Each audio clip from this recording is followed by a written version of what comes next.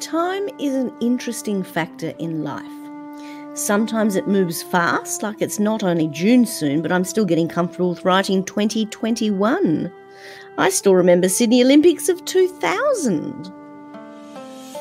Then sometimes it is slow, like when one 17-year-old child is dying of a facial tumour, and rightfully so, she refuses to give in.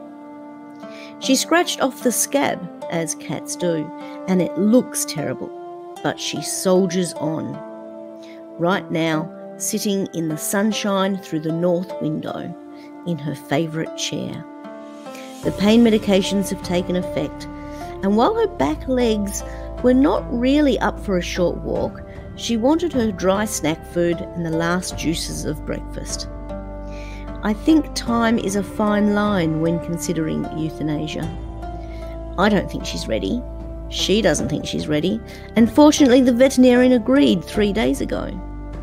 But each morning, once the medication's effect has worn off, I look into her right eye, because the left has been closed off by the tumour, and I ask myself again whether time is still available to us.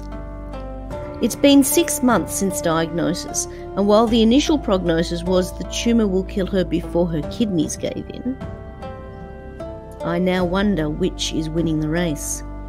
I've been told by a friend that a death from kidney failure is a peaceful one. I can't say the same for a facial tumour, or more specifically a nasal tumour. The opioid transdermal medication applied to her inner ear flap is prescribed thrice daily. The Nervine sedative powdered capsule has been increased to thrice daily too.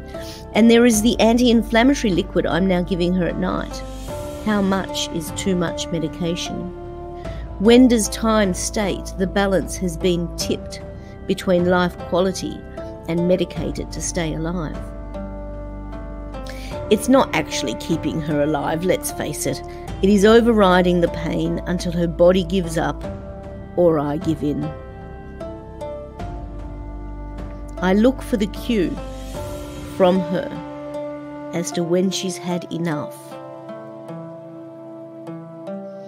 I have not seen that look yet, so I leave it to time to tell.